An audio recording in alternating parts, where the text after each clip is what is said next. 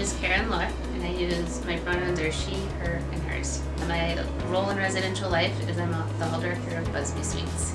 I originally chose to work in the field of residential life because I had a great experience living on campus when I was an undergrad, and I wanted to be able to help contribute back to students' experiences living on campus. For a lot of students, it's the first time they're living on their own. The first time they're away from home, we provide an environment where they're able to be close to staff, have the support that they need to be successful, besides the bonus of being close to your classes and the other amenities that are on campus. I think that all students coming to UConn should know that there's professional staff out there to help you in your transition.